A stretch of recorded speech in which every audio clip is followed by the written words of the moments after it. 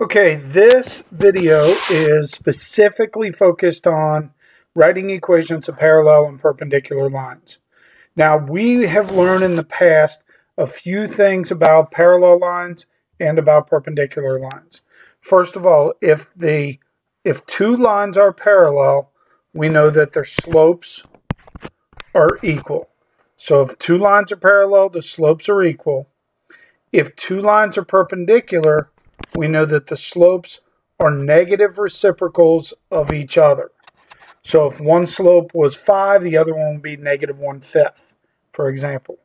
To write an equation of a parallel or a perpendicular line, the first key is I have to identify the required slope for the given line. So they're going to give me some line. What is the slope of that line? All right. And then identify based on what they're asking me to find. Do I want the parallel? Same slope. Or do I want the perpendicular negative reciprocal slope? Okay? I highly encourage writing down everything that I write down here. All right, so in the first one, first thing I noticed, they want me to find a parallel. So right now in my head, I'm thinking slopes are equal. In the given equation, the slope is 2/5. I know that that tells me that the parallel slope must also be 2/5. This is the information now that I'm going to use to write the equation of a line. All right? So the next thing that I'm going to do is go to point slope form. Y minus y1 equals m times x minus x1. I'm going to substitute y plus 1 equals m, 2/5, times x minus 1. And again, I filled that in using the given information. Now they wanted all my answers in slope-intercept form. So from here, I've got two steps. I'm going to distribute y plus 1 equals 2/5 x minus 2/5.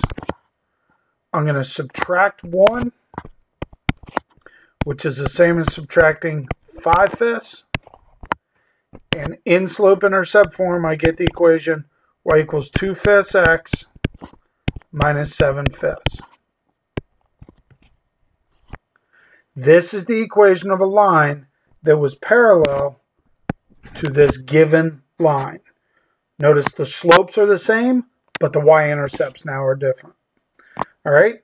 Similarly here, the only difference on this one is 2x minus 3y equals negative 3 does not tell me the slope of that line. So the first thing I got to do is solve this equation or put it in a slope-intercept form so that I can identify what the slope is.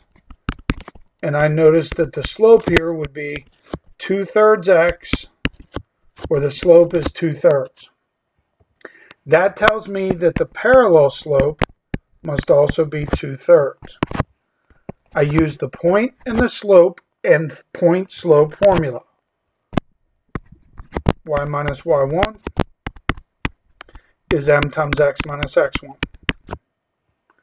I substitute y minus 10 equals 2/3 times x minus negative 7, which would be x plus 7. Because I have to write it in slope-intercept form, I distribute. So y minus 10 equals 2/3 x plus 14/3. I'm going to add 10, which is the same as adding 30 over 3. Common denominators again there. So y equals 2/3 x plus 44/3. And this is the equation of the parallel to this given equation. All right? So a couple more now. What if it's perpendiculars? All right, so for both these examples, they want me to find a perpendicular. I know here the slope is negative 2/5. The perpendicular slope, therefore, would be the negative, making it positive, reciprocal, flip 2/5. The perpendicular slope is 5/2. I need to use this point and this slope along with point slope to write the equation of the line. Okay, I substitute. Y minus 1 equals 5 halves times x plus 3, x minus negative 3. I distribute. Y minus 1 equals 5 halves x plus 15 halves. And then I'm going to add 1, which is adding 2 over 2. And I get y equals 5 halves x plus 17 over 2. Now, notice this is the equation that is perpendicular to that given equation. And specifically, here's how I know that it's the perpendicular. If the original slope was negative 2/5, the perpendicular slope was 5 over 2, the negative reciprocal. All right, in this next equation, I need to get the equation into slope-intercept form first so that I can identify what the slope is. There's the slope. Okay, if the slope is negative 3, then the perpendicular slope would be positive, and then what's the reciprocal of 3? Well, that would be 1/3. I use this point and the slope along with point slope to write the equation of the line.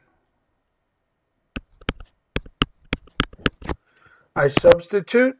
Y minus 1 equals 1/3 times x minus negative 2, which would be x plus 2.